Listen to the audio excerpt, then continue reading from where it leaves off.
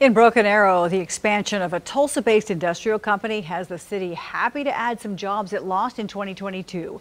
McElroy Manufacturing announced plans to expand there within the next year. 2 News Oklahoma's Samson Tamajani has the details on the company's first expansion in nearly a decade.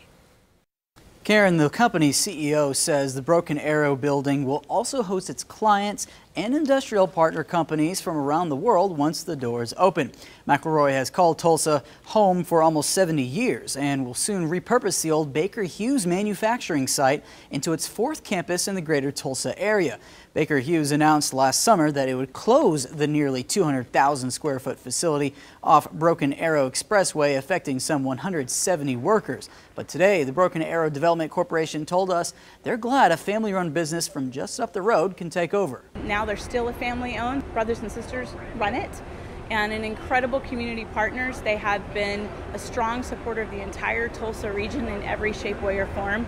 So we're excited they're expanding their footprint to Broken Arrow. And with the Broken Arrow location, company officials say they'll have opportunities to hire more across its other 3 Tulsa area campuses. McElroy's CEO told us he hopes to open up shop by mid-2024. In studio, Samson Tamajani, 2 News Oklahoma.